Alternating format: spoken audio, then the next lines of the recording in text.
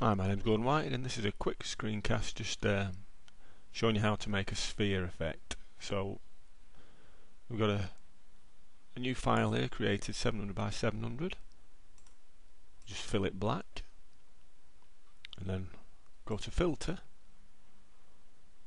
down to render, lens flare, keep this around about 100, so 50 by 300mm zoom, select OK and go back into filter, distort, polar coordinates, make sure we have polar to rectangular first, then we go over to image, rotate 180 degrees, back to filter, distort, polar coordinates, select rectangular to polar this time, and then if you watch this screen here, just select OK, and there we have a sphere effect. To use this we can select the circular, drag it right out,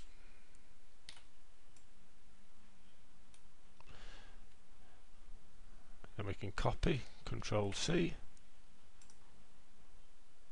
open a new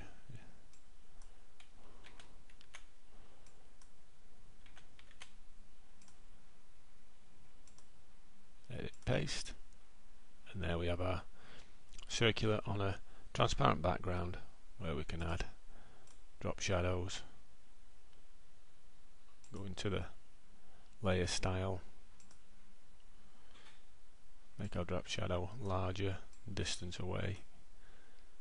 So now we have an interesting and unique way of making a sphere within Photoshop Elements. This is another screencast from elementsbox.com.